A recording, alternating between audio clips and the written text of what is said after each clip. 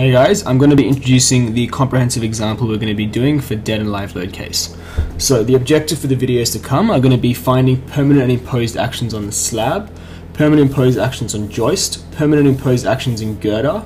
We're then going to be finding the maximum bending moment and shear in the girder for permanent imposed actions respectively, assuming the beam is simply supported, and then we're going to be finding permanent imposed actions in edge column C1 with and without live load reduction. Okay, so here's our problem.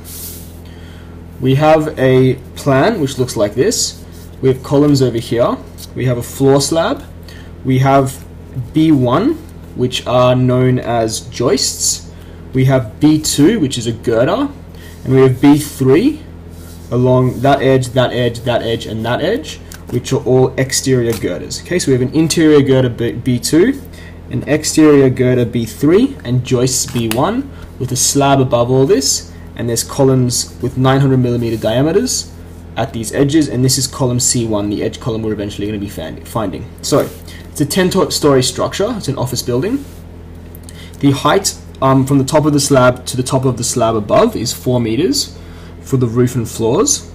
For the roof and floors, there is a depth of 130 mils for the concrete. The density of reinforced concrete is given as 2,500 kilograms per meter cubed, and we're given the gravity as 9.8 meters per second squared. So we're also given sections of each part. So section AA through B2. So section AA through B2. The slab depth, as we said, so you can see for each section, section AA, BB, CC, AA, BB, CC, the depth of the slab is 130 everywhere, because we said that the depth of the slab is 130 millimeters. Yep.